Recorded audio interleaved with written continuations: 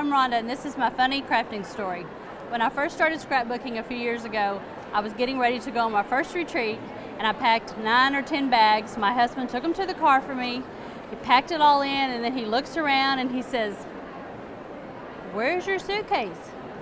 And I said, "It's all right here in the car." And he said, "No, your clothes."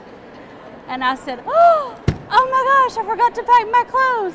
So thank goodness my husband caught it, or I would have got to my first retreat and had nothing to wear. And that's my funny scrapbook story.